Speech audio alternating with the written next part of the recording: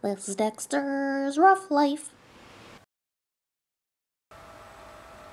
What are you up to, Dex? I'm trying to hack into Santa's naughty and nice list. You were that bad this year? I figured with my computer skills that this would be a lot faster and easier than writing a 50-page apology letter again this year. It'll save me on shipping it all the way to the North Poles, too. Mommy, we don't have a chimney. How's Santa gonna get presents to us? Santa's magic, Peppermint. He can come in without a chimney, no problem. He can get in without a chimney? Santa's kind of stupid, isn't he? What do you mean, Dex? And by the way, calling Santa stupid is not a good way to get on the nice list. Well, it's true. If he could just magic his way into everybody's house, then why does he insist on cramming his fat butt down chimneys all the time? Seems like a waste of time to me.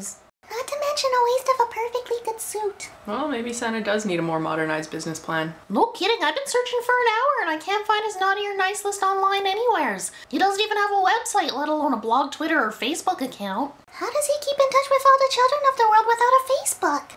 Again, magic. Magic schmagic, this is the 21st century. There's so much room for him to be improving and cutting costs. He could at least offer free downloads of movies and music on his website on the 25th. Not only would that save him time on deliveries, but he would have to carry less, which in turn is a direct savings in fuel costs.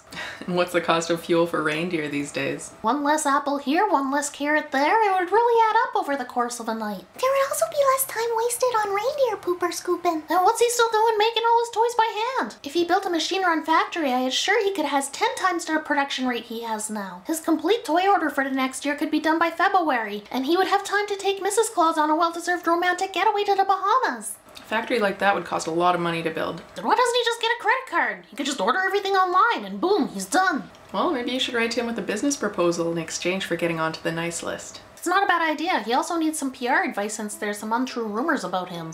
Oh yeah? Like what? Well, like when I bit some last year, he most definitely did not taste like a bowl full of jelly.